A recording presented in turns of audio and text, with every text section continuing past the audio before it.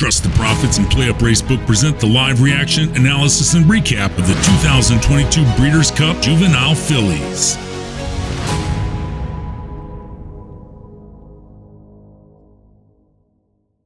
We are back. This is the Breeders Cup Juvenile Fillies. Who we liking here, Colin? I'm going with this 8 atomically. I like the price at 6-1. Luis Saez and Pletcher. Pletcher on 2-year-old fillies on the dirt. Can't argue that. And you also can't argue the 7. How about yourself? I am on the 14 Raging Sea as my my big bet here. I've got a deep 5-horse try box, including both of those horses you mentioned and Raging Sea, but hoping the 14 gets there for us here. Deep field. Once again on juvenile day, tough call.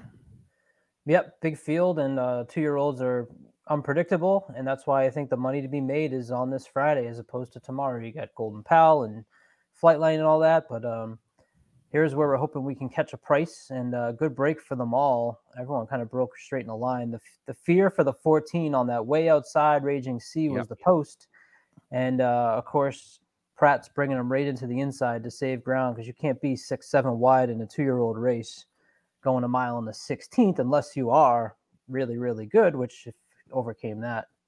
It's Grand Love, the 9 off to the early start. Also included in my try box, so not mad at that start. But again, this is a mile on a 16th. No rush for some of these horses here. It's a deep field, like we said. And look at the any surprises so far? Yeah, the 14 did not get any favors on that start.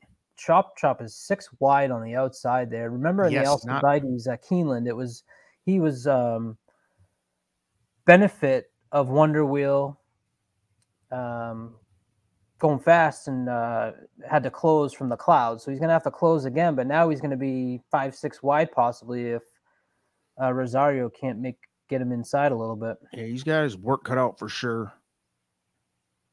I like where the 2's sitting, but I'm not sure as they're coming into the top of the stretch here shortly. This is wide open like we expected. It's kind of a mess of horses here. The 9 is up front, but looks like the 9 might be 47.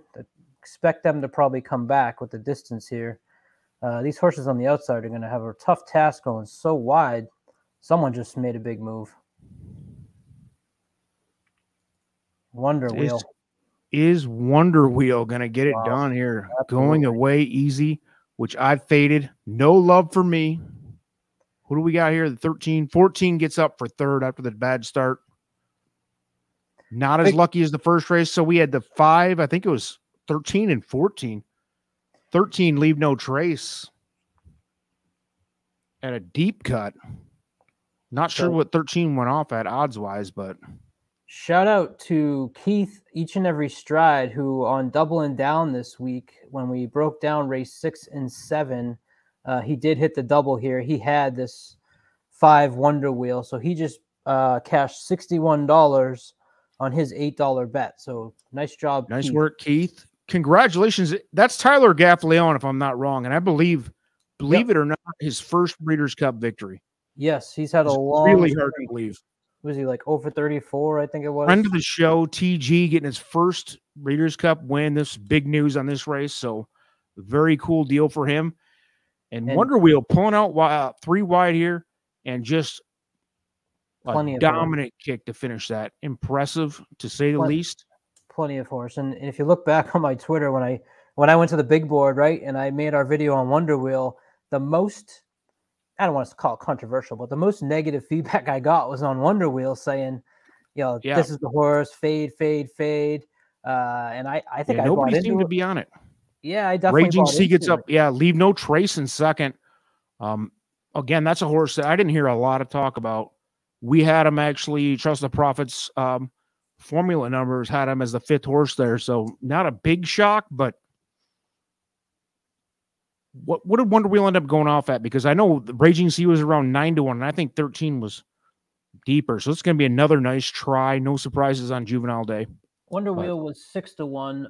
Leave No Trace was 25-1, and Raging Sea was 6-1. So you got that nice price in the middle there. you know, we talked about being on the outside, being a tough draw for Raging C, and that proved not to really be as big of a factor for those two, because a second, third, and a Breeders' Cup race is very nice for the connections on that. Congratulations, Tyler. You did it. Good work. Thanks, everyone, for watching. Peace out. Thanks for watching Trust the Profits, your home for the best in horse racing and sports analysis.